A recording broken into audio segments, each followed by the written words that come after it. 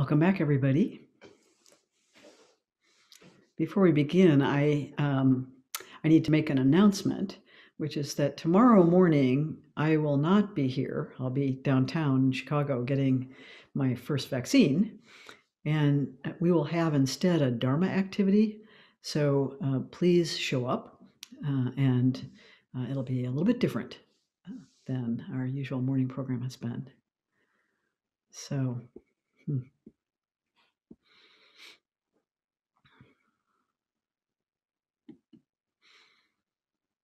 I wanted to start out today just taking up the next sections from where Flint left off of Uji as a launching pad for what I'd like to talk about today. So I'm going to read that first few sections following what Flint read. So it'd be 7, 8, 9, and 10, just to give us a basis for what we're going to talk about. Dogen writes, "Do not think that time merely flies away. Do not see flying away as the only function of time. If time merely flies away, you would be separated from time. The reason you do not clearly understand the time being is that you think of time only as passing. In essence, all things in the entire world are linked with one another as moments. Because all moments are the time being, they are your time being.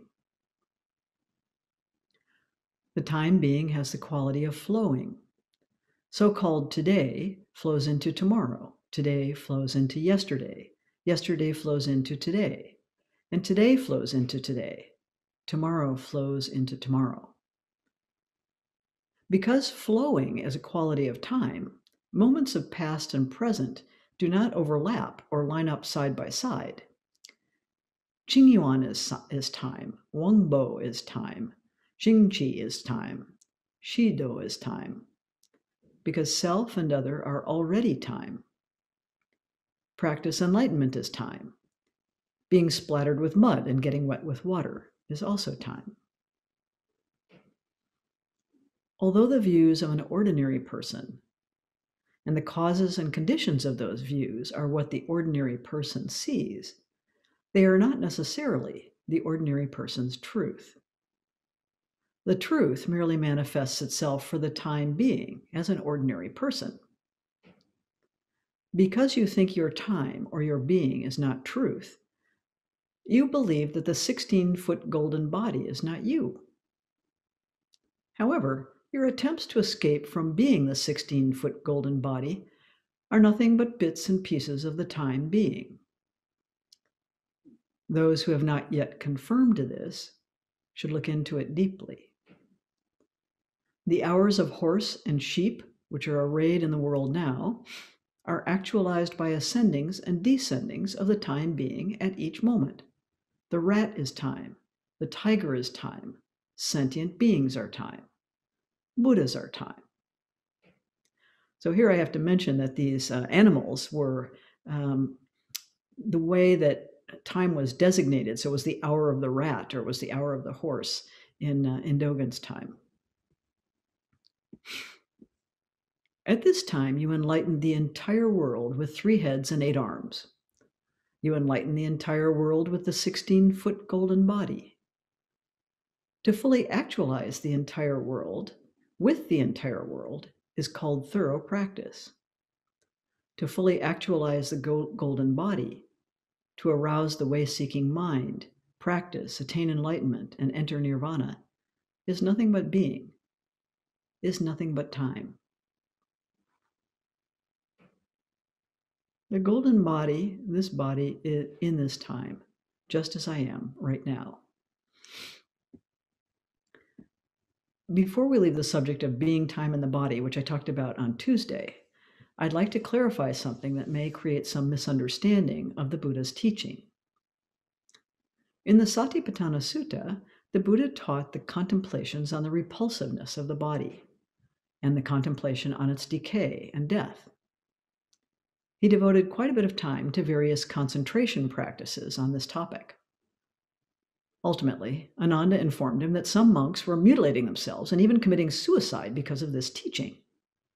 The Buddha was alarmed. He quickly assembled the Sangha and delivered a Dharma teaching that meditation is conducive to well-being and happiness. And if you are not finding this, you are doing something wrong. So there is no mention of concentration practices on repulsiveness of the body or its ultimate decay in the Anapanasati Sutta or later teachings. But why did he suggest this set of contemplations in the first place? Is there something wrong with enjoying a healthy body, a good meal, the touch of a loved one? Is the body really disgusting? Are ascetic practices that deny the body any pleasure what the Buddha is suggesting? We might suspect that there is actually an important teaching that was terribly misunderstood by some of his followers. I think we need to investigate this more closely to avoid falling into some practice traps. As I understand this teaching, the Buddha was well aware that many people spend their lives in pursuit of pleasures of the senses and the body. That was true in his time, and it is true today. These pleasures are always fleeting and ultimately cannot provide ultimate satisfaction. Whenever one sense desire is gratified, another arises. For that reason, sense pleasures are dukkha, unsatisfactory. That in itself is not problematic. What is problematic is when we spend our precious life's time and energy in pursuit of sense pleasures and bound up in grasping and aversion and ignorance about this pursuit. It is our clinging and longing for the pleasures of the senses that wastes our precious life. Of course, we appreciate and delight in a delicious meal, a beautiful sunset, a deep sleep after a busy day. But if our life is bound up in seeking sense pleasures and avoiding what displeases us, it is a kind of animal existence. We've missed something deeper, more satisfying, and ultimately more true and real in our life. It is not something you need to seek or grasp or attain, and it is not some rare accidental experience. It is always immediately available in this moment of time being. Our preoccupation with pursuing sense pleasures is therefore a distraction. When the Buddha had emaciated his own body through extreme ascetic practices, almost to the point of death, he recognized that this pursuit also was not the path to higher knowledge or vision. Then he recalled his experience as a boy, falling into a natural state of reverie and ease while sitting under a roseapple tree in spring while his father was plowing. He had this realization: why am I afraid of that happiness that has nothing to do with sensual pleasures and unwholesome states? And he thought, I am not afraid of that happiness that has nothing to do with sensual pleasures and unwholesome states. I considered, it is not easy to attain that happiness with a body so excessively emaciated. And so he took some nourishment and sat calmly under the Bodhi tree. This was the beginning of the Buddha's enlightenment. In his teaching of contemplation on the repulsiveness of the body, its decay and death, the Buddha wanted to break the trance of grasping after sense pleasures and the opposite trance of ascetic denial and deprivation of the senses. Neither way leads to ultimate knowledge and vision. Neither way fulfills our aspiration and our vow. In his steadfast sitting, the Buddha was embodying the path of the middle way. He did not dismiss the enjoyment and delight of living, but he knew and taught the difference between those pleasures that are superficial, fleeting, and ultimately unsatisfying to those that are ever present, profound, and absolutely satisfactory. One road leads to suffering, and the other leads to liberation. Since the Buddha recognized the mind as one of our primary sense organs, sense pleasures also includes the various pleasures of the mind and its displeasures. So today I'd like to turn our attention to being time and our experience of heart and mind, which in the Pali, Sanskrit, Chinese, Tibetan, and Japanese languages are not separate constructs. Heart-mind is the best translation for the character in those languages. I assume that the distinction between heart and mind must be a construction of Western philosophy. So we've commonly come to understand them as separate. So today I'll follow that distinction a bit because I want to talk about being time as experienced in our thoughts ideas, memories, plans, and models, and separately as our experience of emotions, moods, and feelings. They are both deeply implicated in our lived experience of time. So, thinking about this, I have my map. I was thinking, returning to the idea that I discussed in my first talk about the experience as individual, the experience as collectives, and this historical experience. So we're quite familiar with the concept of the mind as this individual experience of ideas and plans and theories and models, memories, and also our heuristics, our sort of rules of thumb or sort of life hacks for thinking, our views, our conceptual knowledge. So we have principles and beliefs, and there's a time of learning, a time of application, and a time of forgetting in the life of the mind. Collectively, we have family time. So family time is composed of all kinds of mental constructs, rules, lore, tales, memories, taboos, dreams, thought styles, all of which help us situate ourselves with a certain kind of identity. So that's a sort of collective way the mind works together. The things we know together as a family, or a clan or a tribe, which has structures and legends and stories. And those stories are often about origins, hardships, adversities, and alliances, triumphs, and then we also have a kind of collective understanding of mind that's part of our work and our workplace, and involves meetings and goals and oftentimes milestones and mission statements and memos and hierarchies and gossip and the history of the organization or the workplace where we're working. So beyond that, there are collectives that are communities, which are kind of publics, and they involve stakeholders and concepts of divisions and connections, infrastructure, inclusion and exclusion. Those are all concepts, mental concepts of collectives. And so oftentimes in these collectives, measurement and assignments and appointments, hurry and worry, alignment of time scales is important when people are working together. There's also a kind of notion of time as a sort of economy. So we don't want to waste time. And then is this time productive or not productive? We have a notion of saving time, which when my sister was living in Japan, she had 3 children under 3, and they were all in cloth diapers. And so she wanted an automatic washing machine. She had a Ringer washing machine in Yokohama. So she was talking about this with her neighbors. She had learned to speak Japanese, colloquial Japanese, and so she's talking to the other mothers. And she's explaining to them that she wants an automatic washing machine. And they were completely baffled. They said, "Why?" And she said, "Well, so I can save time." And they looked at her in complete confusion. How could you save time? How would that even work? And she said, "Well, so that you have more time." Well, that was even more confusing. How could you possibly have more time than the time there is?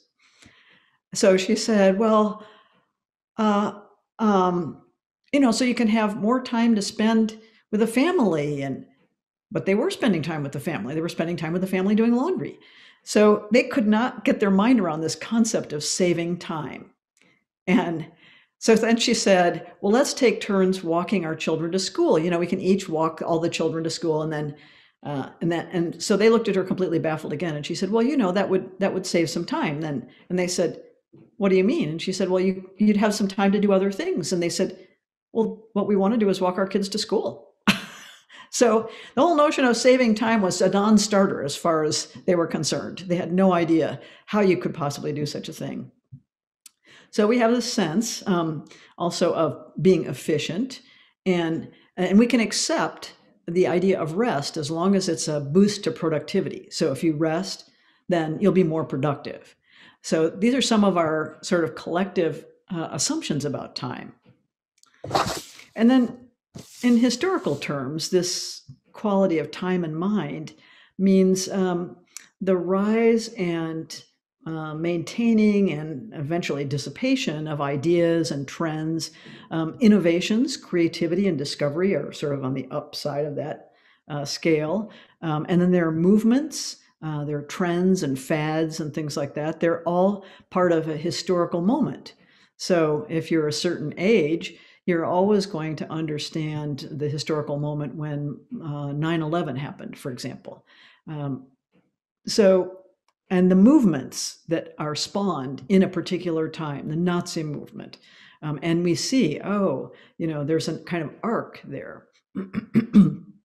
Also historical are certain methods and practices, which are ways of trying to get to answers for the big questions that we have.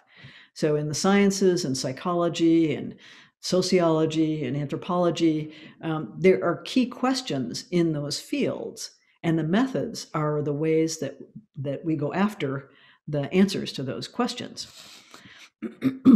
And then there are, of course, historically the horrors, the cruelty, the destruction, the wars, that also have this quality of anchoring time being for whole generations. And also certain beliefs and knowledge that again is the time being of a historical moment that we share. So I was thinking about this and thinking about there's some meta concepts that cover both the qualities of time being of the heart and the qualities of time being of the mind. And those meta concepts include stories. So stories connect ideas and emotions, right? And the benefit of stories over other forms of information sharing is that they're subject to multiple interpretations, and those interpretations might even change over time. So if we do an experiment and we get data and we come to a conclusion, that's a pretty fixed thing.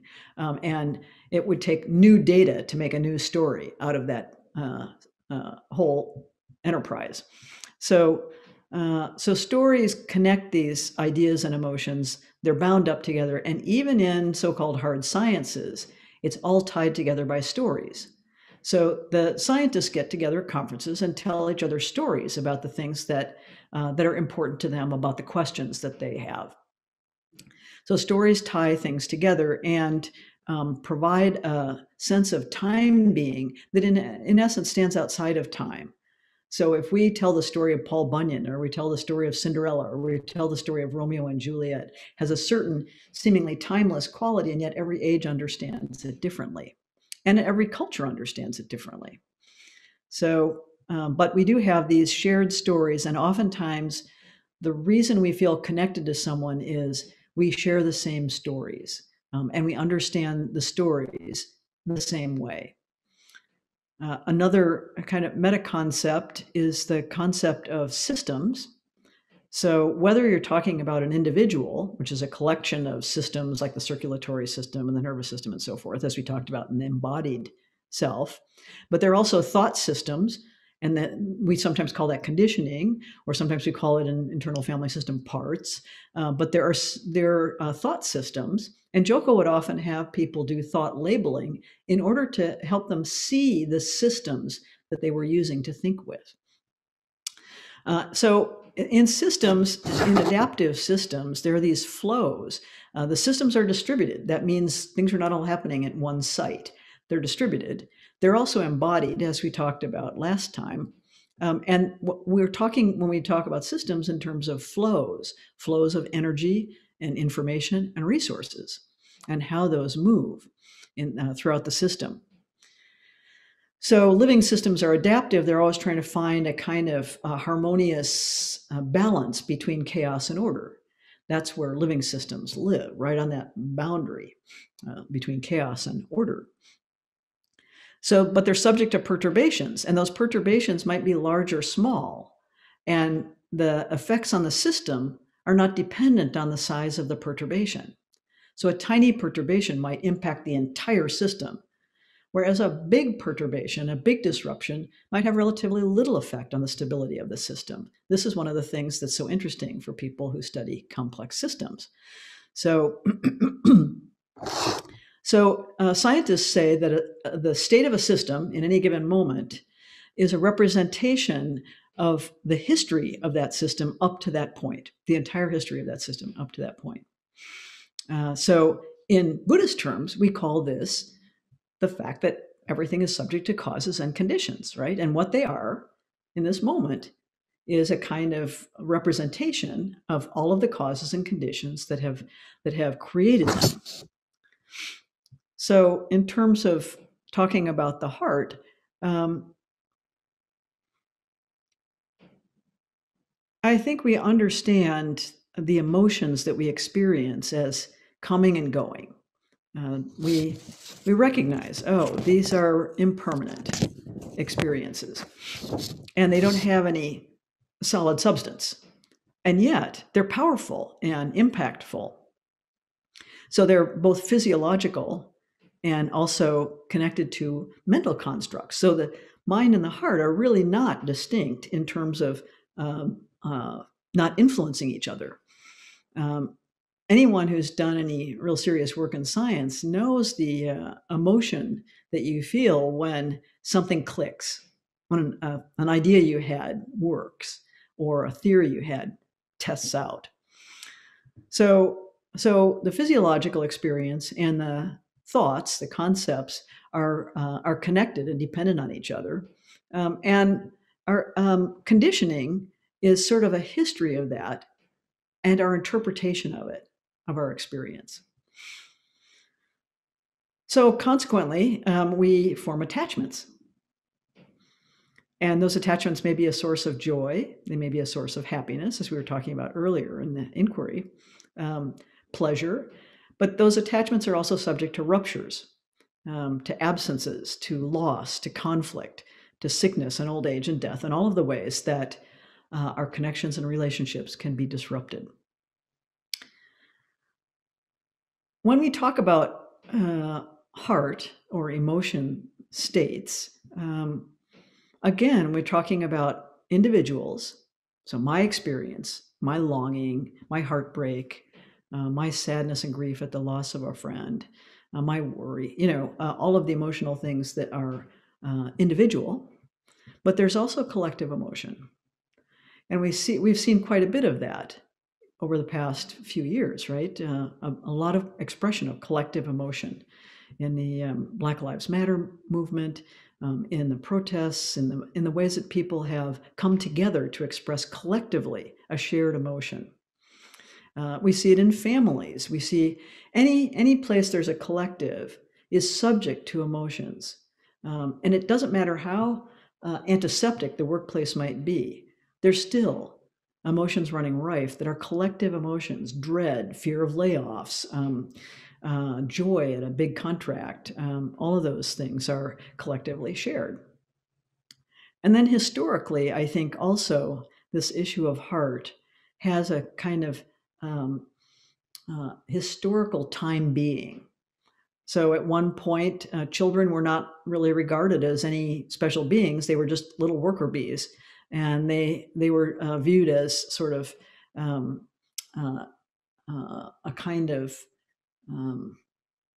maybe indentured servants, right? And then we came to have a different view of children. And that view of children keeps evolving into something new, right? Our attachment and affection for children is something that has a historical kind of unfolding. The same for our emotion states around women or people who are other or animals or the environment. I mean, for many generations, the environment was viewed as sort of the site of our ambitions, and we were going to bend nature to our will.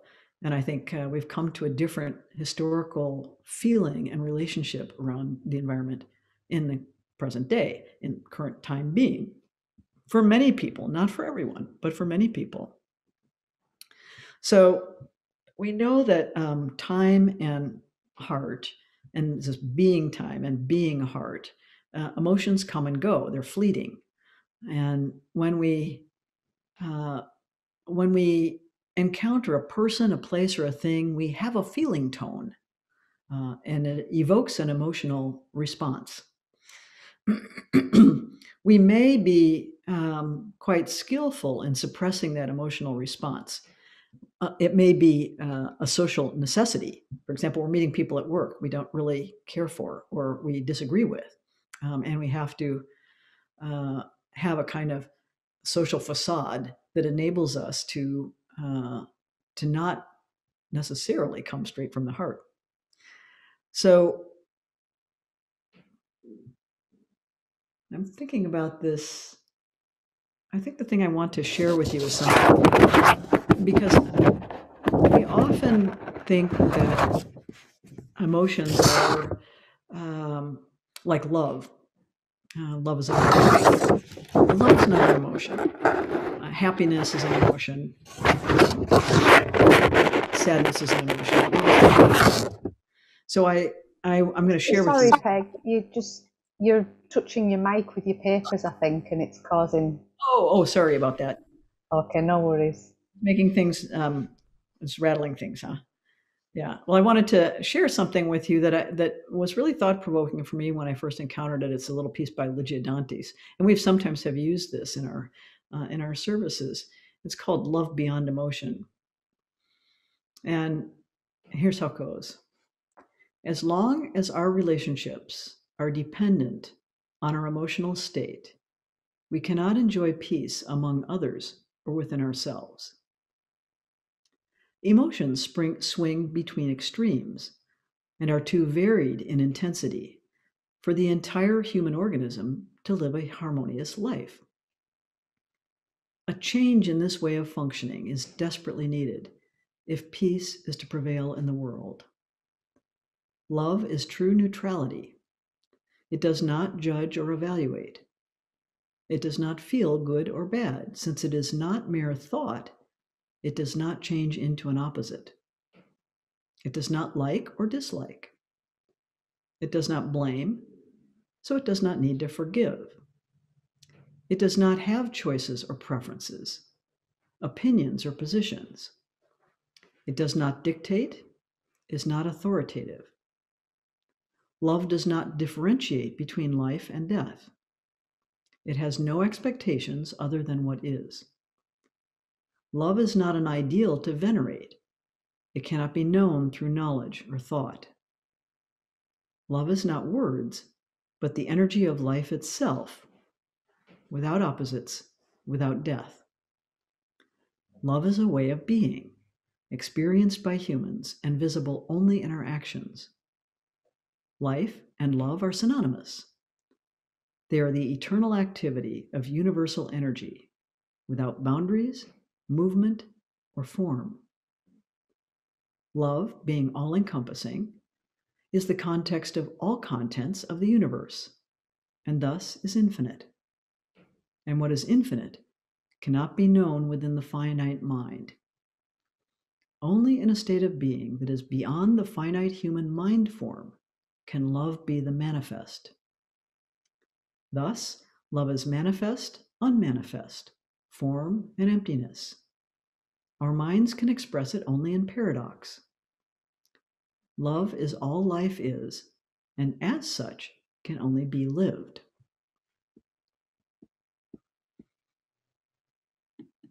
So this is the essence of time being. And obviously, emotion states, and as well as the mind, are also subject to some other meta concepts. They're subject to power, and all of the issues around power, including autonomy and control, collaboration, conflict, inclusion and exclusion, responsibility. Also, they're subject to the three great marks of existence: our thoughts, our feelings, our emotions, our heart, impermanence, unsatisfactoriness, and this final quality, which is often abbreviated as no self, but which I think of as dependence, emptiness, boundlessness. So that sense of spaciousness without a center.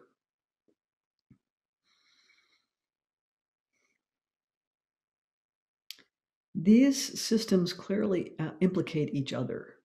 When we talk about the heart, we're also talking about the mind. When we talk about the mind, we're also talking about the heart. We are in love with our ideas. We're in love with our opinions and our beliefs. We support them. We grieve over the opinions and beliefs of others with whom we disagree. A lot of families have been torn apart emotionally because of ideas that are so held as fixed views that differ from each other. A lot of people have suffered in terms of racial injustice, both emotionally and also psychologically. So mind and heart both, not to mention embodied ways. These things are so embedded in each other, and they're so deeply connected to each other as time being, but we experience them differently. We experience, in my view anyway, we experience the heart, the deep, deep love that Lygiadantes is talking about, as a kind of timeless experience, right? It has a time, it's outside of time in the way we conventionally think of time. It has a kind of eternal quality to it. So that's what I think is correct about what she says. It doesn't have an opposite. Hate is not the opposite of love, because hate is time bound. It's not eternal. So this is the question when approaching Dogen. This time being, we need to investigate this very, very thoroughly. The time being of the heart, the time being of the mind, how long you hold a grudge, how wrong you think the other person is, how attached you are to your own views, how much you long for and cling to relationships that nourish you emotionally or psychologically.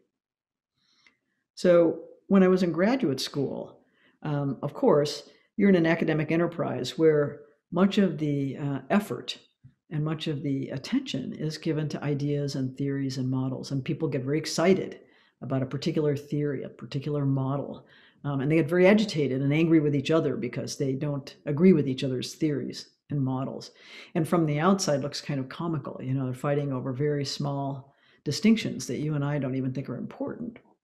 But they're really, you know, the lifeblood of the academic enterprise. So they actually become quite emotional about these theoretically abstract intellectual constructs. And on the other hand, you can see how people's minds become consumed with their emotions. And they think over and over and over again of that wrong that that person did to them, or they worry about whether a person likes them or other people like them. So our mind becomes preoccupied with our emotion states. And these things are very, very intimately connected to each other. So when we are practicing time being, it's one of the things we can investigate is these different dimensions of the time being of this being and of this collective being and of this historical moment. What is the time being? So we look backward, we can see the time being of the Great Depression, or the time being of World War II, or the time being of the Revolutionary War, or the time being of the Buddha. And we have to imagine, we have a sort of act of creative imagination to imagine that time, even, you know, though there are gifted writers who have written in descriptions, it's hard for us to project ourselves into what those people experienced in that time. We get little fragments or glimpses of it. But similarly, in our own time, if we're not paying attention, it's like we're not really there for it. And we miss the essence of the time being. So we're in, I think, very profound changes, in the middle of very profound changes in the way that we live in the world. But we can't see them clearly because we're right in the middle of them. And we can't understand how they're going to turn out. We can't even understand how they originated. We can see some of the causes and conditions, but certainly not all of them. And those causes and conditions are impacting our present time being. And what we do in this present time being will similarly impact create the causes and conditions for what happens in the future. So that the time being in that essence, in that sense, radiates into the past and into the future and influences both the past and the future. It's a very hard, paradoxical way to think about time being. It's easy to think in terms of just this moment as a very short little span of time. It's just this moment. Just pay attention to this moment, and it seems like it's what's right in front of you. But this moment is wide. It includes everything. It includes not only your own thoughts and feelings and embodied experience, but that of every single other thing here in the world, in the cosmos. And that, I think, is when you really become aware of that, there's this boundless quality of this present moment. It's kind of awe-inspiring, if it isn't completely terrifying. And it makes it hard to understand, I think, for me anyway. My ongoing question and difficulty in understanding is really hard for me to understand cruelty. Because when you really grasp this, when you really understand, we're all in this moment together. And every single being in this moment, every living being in this moment is subject to suffering. How would it make any sense at all to increase that suffering by one particle, by one tiny, tiny fragment even?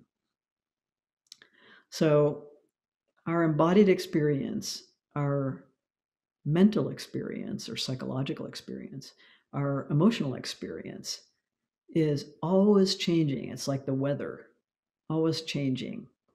And yet we try to hold on to it.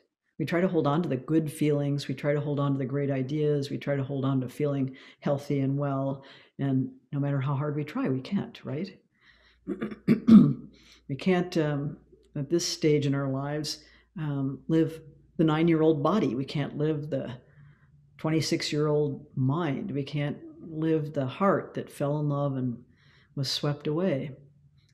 We have to live the time being we're in.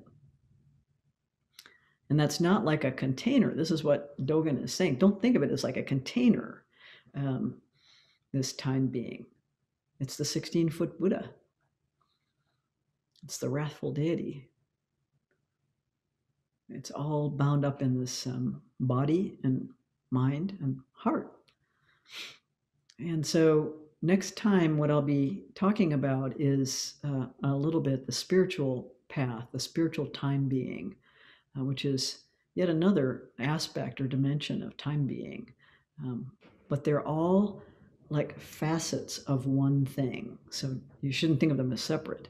They're facets of one thing, and they're dependent on our view. So I think we have some time for breakout groups.